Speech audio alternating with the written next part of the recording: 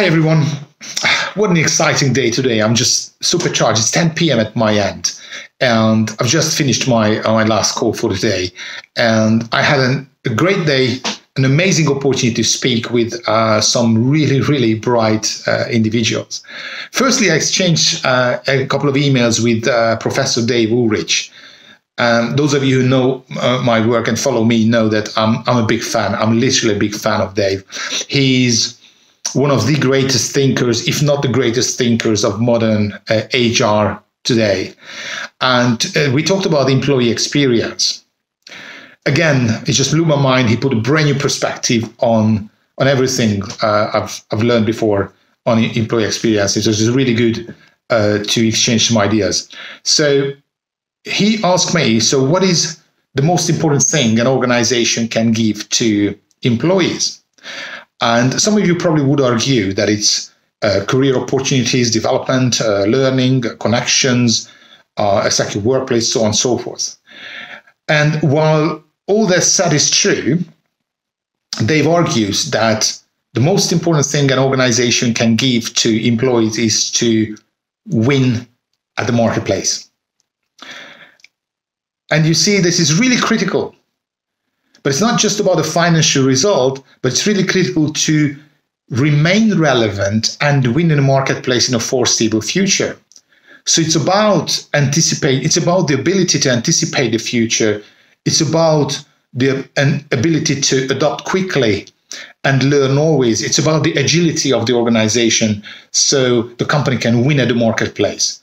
Because you see, without winning at the marketplace, all other employee experience initiatives are in a way pointless. So what he told me today, that what he's missing is really most of the articles, research and ideas is shared these days around employee experience is too much of an internal focus on the individual, while research actually confirms that yes, talents are important, individuals are important, but organizations matter more. In fact, organizations 4 times have the impact on winning at the marketplace compared to talent and compared to individuals. So yes, we've got to focus on employee experience. We're going to focus on talent and individual, but let's not forget that the whole purpose and notion of employee experience is about winning at the marketplace. Therefore, we're going to focus on the organization. And in fact, in order to win at the marketplace, it's not just about EX, but about the organization that creates value to the customers. So the best is to combine EX into OX, employee experience, to organization experience. And that was just a fascinating new idea, new thinking, and I was really happy to get involved in this email exchange.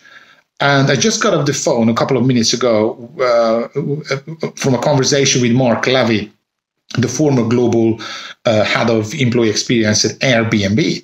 And in fact, Mark, early on, he pioneered the notion of employee experience, and he started employee experience at Airbnb and was really successful. A lot of people approached him about the employee experience playbook, which did not exist. So I asked Mark, what's his view and what's his opinion on this approach? And he said, that's exactly how they did it at Airbnb. And this is exactly why it was so successful. Because you see, when they started employee experience, the goal was, how can they create even more value to customers?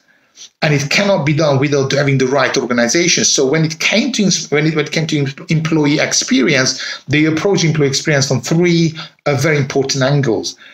First, they looked at the organization. Do we have the right setting as an organization to win at the marketplace, to be there, be a better value provider for our customers? Now, if that's in place, what is a mindset we need to change in our people? And how are we working that support the notion of winning at the marketplace?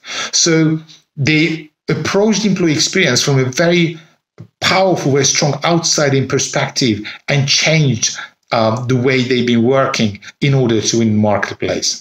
So I cannot wait to continue this discussion and just further deep dive into the future of work, employee experience, talent and culture, and many other exciting topics we shall be covering in Nice at the Agile Congress.